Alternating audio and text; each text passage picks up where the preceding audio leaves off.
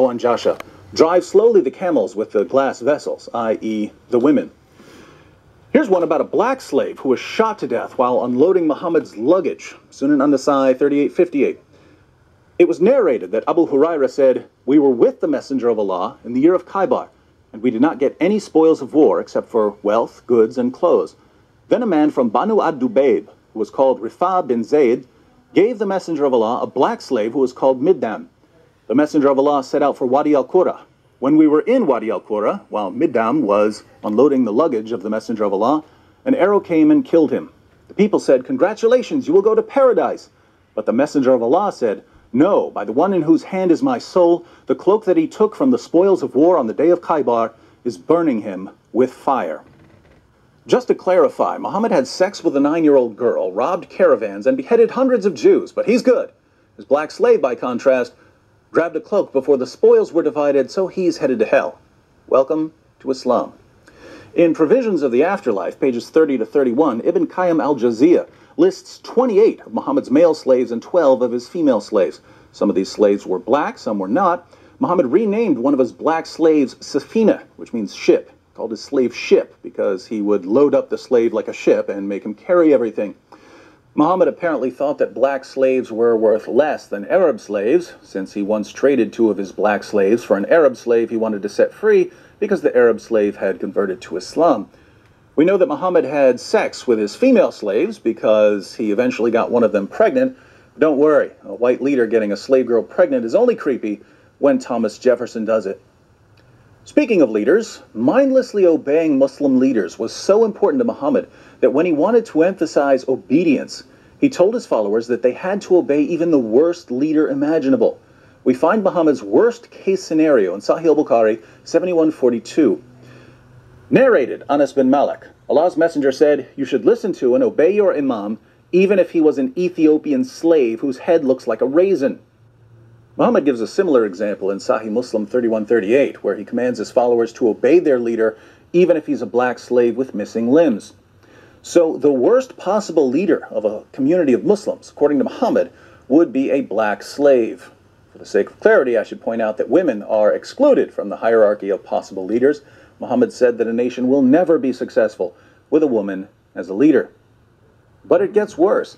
Muhammad tells his followers what Satan looks like in Ibn Asaq, page 243.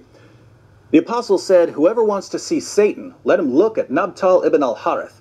He was a sturdy black man with long flowing hair, inflamed eyes, and dark ruddy cheeks."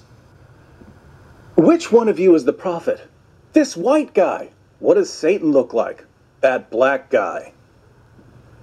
Now, how did a religion that was inaugurated by a white prophet who had black slaves and referred to Ethiopians as raisin heads and said that Satan looks like a black man ever get the reputation it has among African American Muslims today? Well, here in the West, there's a general atmosphere of ignorance about Islam. People don't know even the most basic facts about Muhammad and the Quran, and this allows Muslim preachers to say whatever they want about Islam because no one's going to correct them. So if a Muslim preacher is talking to a woman who's interested in women's rights, Muhammad was a champion of women's rights. If he's talking to someone who has a high regard for science, the Quran is a scientific masterpiece filled with miraculous scientific insights that were only verified centuries later. If he's talking to someone who's concerned about racial justice, Islam is the religion that liberates slaves and establishes racial equality. Absolute nonsense, but people convert to Islam because they believe what they're told and don't bother reading the Muslim sources to see if the preacher's story checks out. Now, to those of you who've bought this mess, to those of you who believed the Muslim preacher when he said, "Hey, if you really want to stick it to whitey, you need to convert to Islam," the religion of a white man who bought, sold, and traded African slaves and whose followers institutionalized black African slavery centuries before Europeans joined in, and who continue enslaving black Africans even today. If you fell for this, I say, and I say it again, you've been had. You've been took. You've been hoodwinked, bamboozled, led astray, run amok. This is what these white prophets with black slaves do. But now that you've seen what the Muslim sources say, now that you know you've been deceived, you have a choice.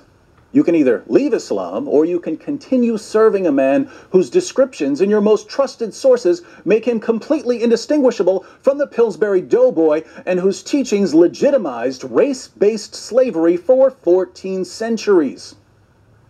Just remember that if you continue honoring a slave trader who's about as dark as the cream filling of a Twinkie, and who had black slaves and called Ethiopians raisin heads and said that Satan looks like a black man, you're not a freedom fighter, or a social justice warrior, or a champion of civil rights. You are the ultimate Uncle Tom. And in case you'd like to know how seriously they take Muhammad's whiteness in the Muslim world, I'll leave you with a quotation from Ash-Shifa, one of Islam's most popular and respected books on Muhammad's life and teachings. Ahmed ibn Sulaiman, Sahnun's companion, said that whoever says that the Prophet was black is killed. The Prophet was not black. Calling Muhammad a black man was a death penalty.